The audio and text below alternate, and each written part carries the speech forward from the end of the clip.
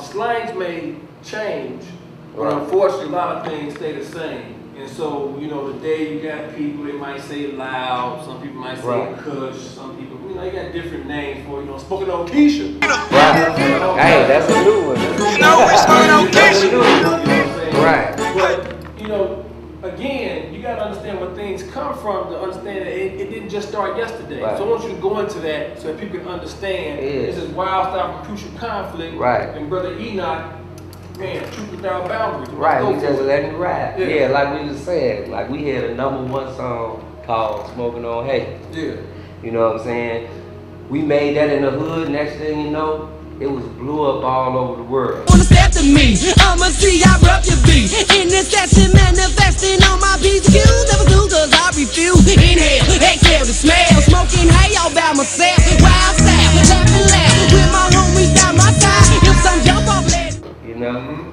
And that's what we was into. I was like 20 years old, that's what we were doing. You know, that's what everybody in the neighborhood was doing. But we named it Smoking on Hay as a metaphor, kind of like making our own terminology for it. You know, and we were saying smoking on hay in the middle of the barn. The barn was the name of our studio, you know what I'm saying? So we was telling you we was smoking on hay in the middle of the barn, you know what I'm saying, in our studio. But, you know, everybody thought we were, you know, in a real barn. Yeah, nah, we wasn't in no real barn. That's the name of our studio, and that's the vibe that we had. We kind of took, you know, we didn't want to rap regular and come directly. We wanted to disguise it in like a metaphor instead of going directly out and saying something. Everything we did, we said it in a metaphor. Like we had songs like Showdown, like what we was trying to show that back in the days in the Western, it's still the same way now. You got gunslingers, good cops, bad cops, bandits, and you know, whorehouses, this, that, and the other. We just showing how it's still the same, you know what I'm saying? You know, cause we watch Westerns and stuff coming up, and we seen shootings and killings, and we just related it to the street gangbang stuff. You know what I'm saying? They glorify that. We ain't gonna have no, and we make a story about, you know, the good old gangbangers, like they got the good old cowboys and the killers. It is so different, you know what I'm saying? And we show movies about drug dealers. We can't, I mean, drug dealers that's making money when they was the mob that did it, that own all the buildings now and own it. So it's like we doing stuff that we learned from them, but you know what I'm saying, at the same time, we, you know, as a people, you know, it's hurting us when they did it to be successful and help, you know, it changed around for they people. But we use it to hurt, we use it to hurt our people, like they put drugs in the hood. We all thinking we got keys and everything, but we getting our auntie or uncle strung out, or somebody's mama and everything. We kill our people at the same time as we making money. Well, you know, in the Godfather movie, remember when the guy was like at the table and one of the dons, he smacked the table and said, "Don't put the drugs in our neighborhood. Put it in the niggas' neighborhood. Put it in their neighborhood. They're animals anyway." I also don't believe in drugs. For years, I paid my people extra so they wouldn't do that kind of business.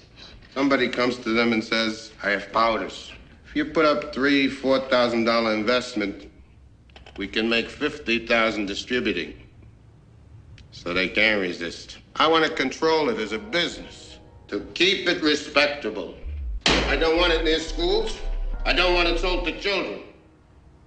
That's an infamia. In my city, we would keep the traffic in the dark, people to colored. They're animals anyway, so let them move their souls. Okay, that was just a movie. People don't really feel like that. Yeah. But you know, like I said, we done that. We made them records and we tried to portray from the old to the beginning. And we had, you know, gangbang songs and everything. But we made this before we had a deal. It's just we got a deal and it blew up. It exploded everywhere. So next thing you know, we had to travel around the world. And we found out that the same Chicago gangs that we was rapping about was in every state.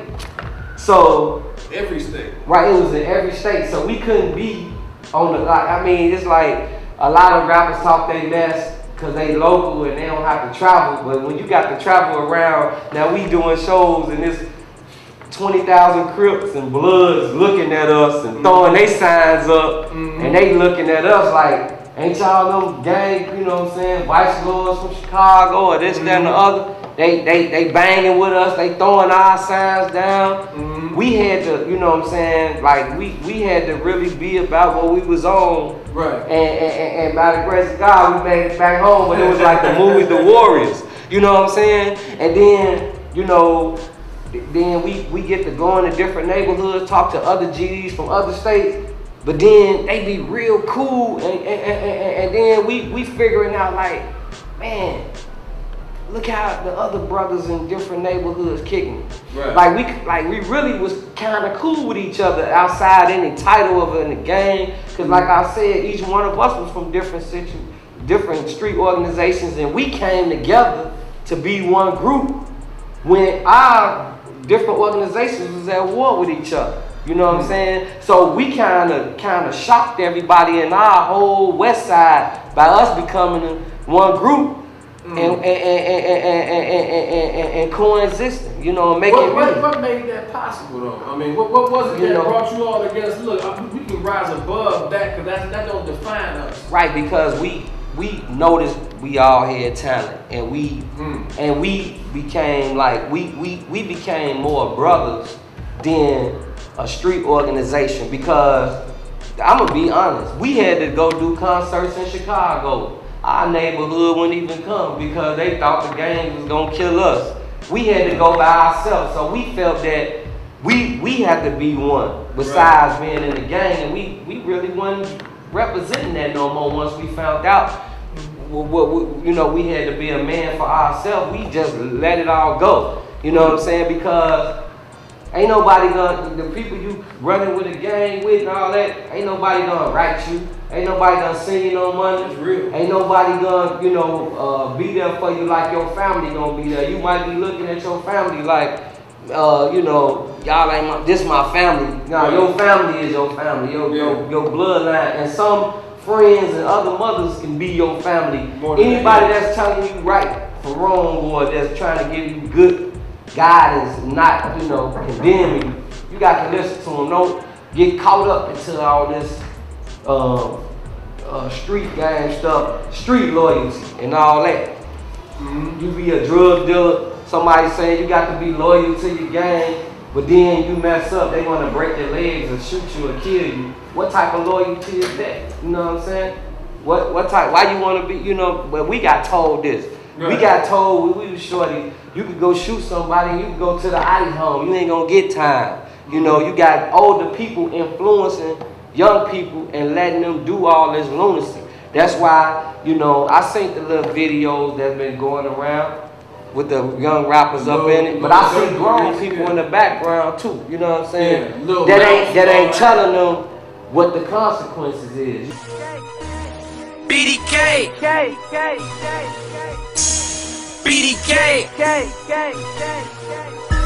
These niggas claim 300, but we BDK. You know, not telling them that they could get killed behind what they rapping about. Or the police can or look at the same video the police. and then come raid your grandmama house. Because you did a video with a Tech 9. Yeah, I mean, yeah, because now you got police 3 years old. They know what's going on. Yeah. But y'all feel that rapping about y'all got this gun and that gun and showing them, you don't think they gonna come over there and try to look for them guns? You think they don't think y'all think this just rap? They thinking like, oh, they selling keys, they got work, and you trying to rap about it and put it on camera because you think another big time rapper done it and doing it, so you wanna put it on tape? You fooling yourself. It's like, that's like, you know what I'm saying? You get caught up. Right, you dry snitching on yourself. But it's a lot of artists, they hear rappers, you know, no disrespect. You know, it may be a song, but you hear rappers like Rick Ross and selling drugs on my iPhone. I'm smoking dope, I'm on my cell phone. I'm selling dope, straight off the iPhone.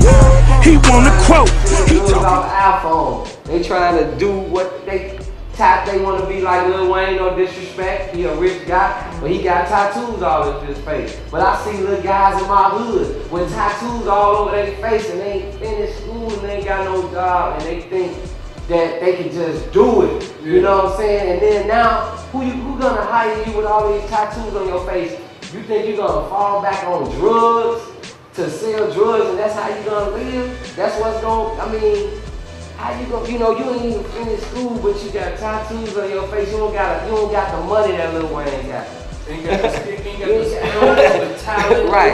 or even the opportunity, because this person is functioning on a level. But that's his, that's his reality. Yeah, that's his reality. But then your reality is, my grandmama or my mom is taking care of me. Right. I don't have none of these things that these guys got. Right. And I'm a junior or a sophomore, maybe in high school. Right. You know what I mean? I might have dropped out. Hey. You know, and maybe, you know, I might have a warrant on, you know, right about now. So what we gotta do now is this, because see, we giving the history. That was the history, but I'm gonna tell you like this. From the rap organization, from a rap standpoint of view, man, sometimes we get a bad rap. I'm gonna be honest, you know. A lot of people expect for the rappers to be, just because we're on the radio, they feel like we could be the voice for everything, and I don't think that's true, because some of them, like you said, a lot of artists didn't go to school to be great oral speakers or even could teach themselves. Right. You know, I feel a lot of people that's in the workforces that done got their education honestly what they want, what they supposed to done, and they become lawyers and doctors and accountants and stuff. I think those same people got as much responsibility to come back to the neighborhood and teach kids about credit, about real estate and everything, as much as rappers need to have a responsibility on what they telling them to do, because that's all they listen to. But y'all not coming to voice what y'all could be doing, you know, or teaching them a way. It's like fend for yourself. I'm not gonna show you how to get money, my money, you know, because you're in competition with me. So I'm not teaching you about real estate. I'm not teaching you how to manage money. I'm not teaching you life skills. I'm not teaching you these things. So they growing up, listen to music, you know what I'm saying, or other people that's bad influences, and they thinking that's the way, because ain't nobody that's made it in another field coming back teaching. They leaving the neighborhoods and they just let the neighborhood be the neighborhood, not knowing that these kids gonna grow up and be something that they whatever their environment showing them. And then some make it out the cracks. Some got good households. Some got good role models or different people that can tell them different things to do, and they kind of pick it up from everybody. But you know, some of those people are bad influences. So you know, we got a responsibility as a whole, not just the rappers. So what we gotta do when we come back, we gotta deal with, because some of the teens are gonna come in on this, you know, who should be the real voice? You know, who should be the real voices? There don't have to be one type of voice, but what is it that we should be putting our ears and our hearts to that can help us become able to be a man, to be a woman, to be responsible for our actions and do that which will help our community be better. We'll be back. Legendary pioneer of hip hop, my man WildStyle, NOC, aka Brother Enoch, Hip Hop Detoxx, AOG, DTD, all day at Arkansas St. Sabina. I wonder if they gonna make it back. I wonder if we gonna get that call to come identify my brother or my sister in the morgue. I walk my little sister to school every day to cook, and I tell her I love her because I don't know whether she gonna make it back home or not. So like I said, man, this gun violence gotta stop. We gotta do something. That's what's up. When I say hip hop, you say detox. Hip hop, detox. Hip hop, detox. That's what's up. Talking about my boys and girls, holy be thy name, your kingdom come, your will be done, earth as it is in heaven. Give me this day my daily bread, instead Father's life in every bed.